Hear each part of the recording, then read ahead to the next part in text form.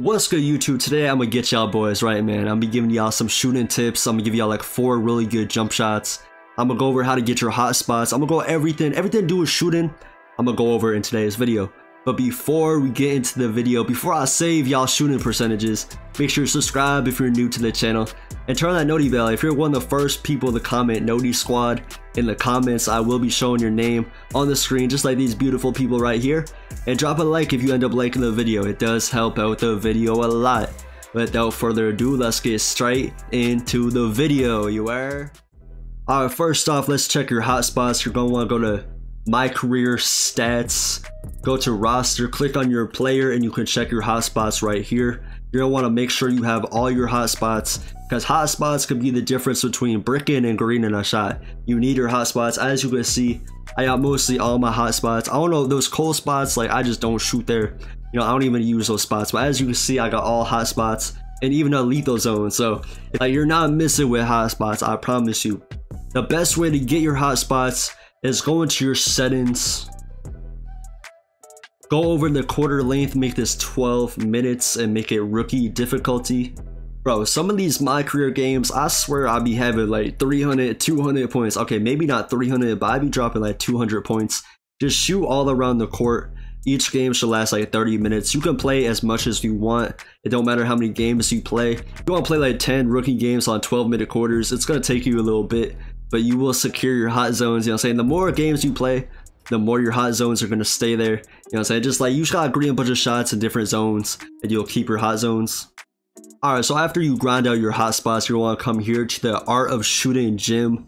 Right here, you can get a few lethal zones. You can only do it once a week, so every Monday, make sure you come to the Art of Shooting and get some lethal zones. You can get 2 lethal zones, and a lethal zone is just like a hotspot on steroids, I'm not gonna lie. So make sure you come in here, get your lethal zones, and you know, so you can only do it once a week. You can only get 2 zones. So put the 2 lethal zones in your favorite spots. If you're missing in your lethal zones, I don't know what to tell you. Lethal zones go crazy. As you can see, I only have 1 because I did mess up on my drill. You do have to hit all your shots in these drills, but if you do these drills once a week, you should be able to get 2 lethal zones. Make sure you get your hot spots and your lethal zones. It'll definitely help you guys shoot a lot better. Alright, before we get into the jump shots, let's go over to controller settings. Make sure you turn off your vibration and trigger effect. You know, say those are just distractions when you're shooting the ball. I don't like having that like trigger effect, the vibration, so I turn those off. I turn off my shot meter, but apparently your jump shot meter being turned off doesn't give you as big of a boost as it used to. Apparently a patch came out and you don't even really get a boost without jump shot meter off anymore.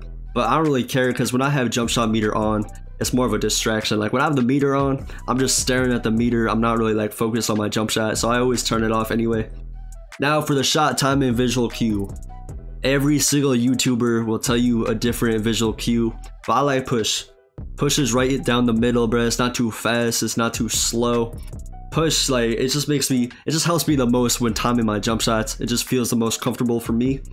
But this is really just preference. Whatever you want to go with, it does not matter. No shot timing visual cue is better than the other. It's really just preference. So whatever you want to go with, stick with it. Me personally, I like push, and I suggest y'all should try push. You know what I'm saying? Push go crazy. But that's my visual timer cue, and these are my controller settings if you want to copy them down real quick. Before we get into some gameplay, I'm gonna give y'all 4 jump shots that helped me shoot like a lot better. These are the 4 jump shots I use on all my builds. I got like a ton of builds with different 3-pointers. So these jump shots are all gonna have different 3-pointers. If you can use them, try them out. You know what I'm saying? Go crazy, but these 4 jump shots are really good, and I think y'all like all 4 of them.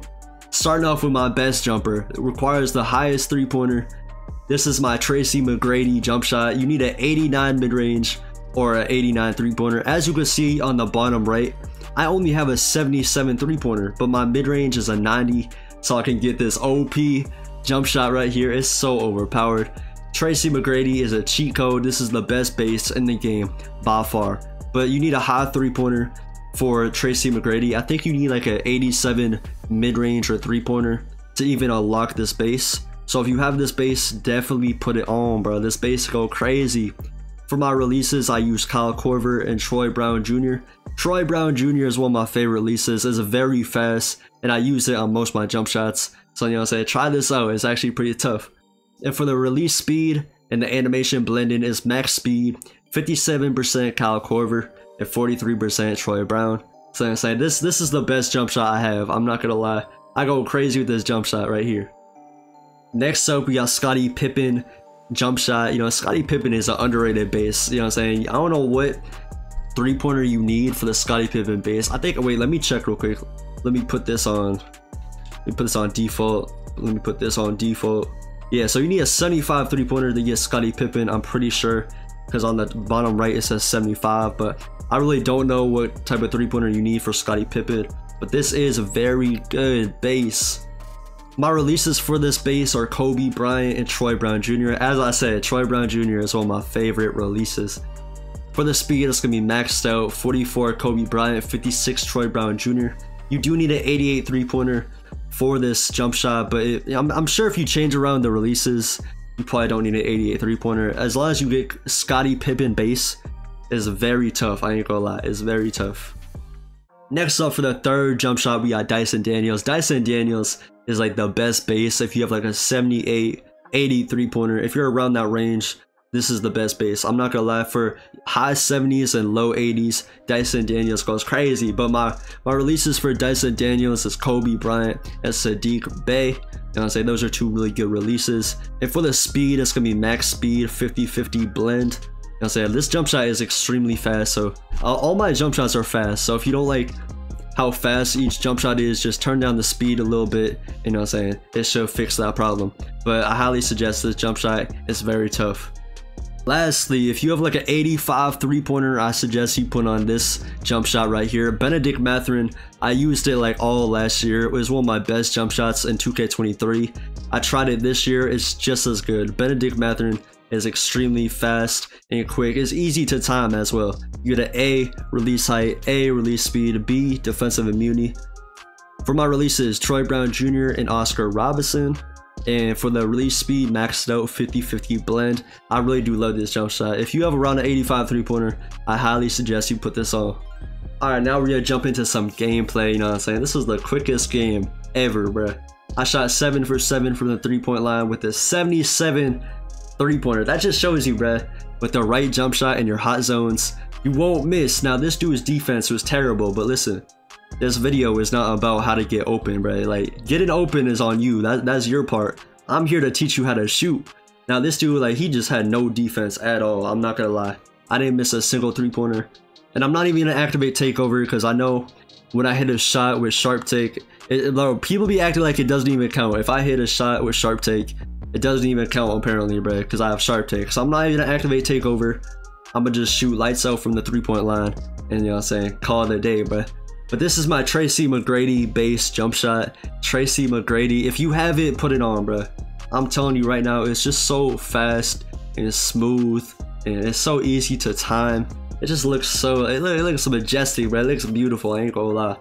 But this man cannot hold me, bro. Like, I don't know why I'm over dribbling. I'm low-key, I don't even know what I'm doing, bro. But once I'm open, you know what I'm saying, I'm agreeing at that thing. As you can see, I got Mamba take, but I'm not gonna activate Mamba take, bro. You know what I'm saying? I got him in the air jumping. I don't know what he was jumping out, but I'm lights out, bro. You gotta fully smother my shot, bro. If it's not fully smothered, it's going in, bro. People be thinking I have a Zen, bro. Bro, I'm telling you, Tracy McGrady jump shot will change your life.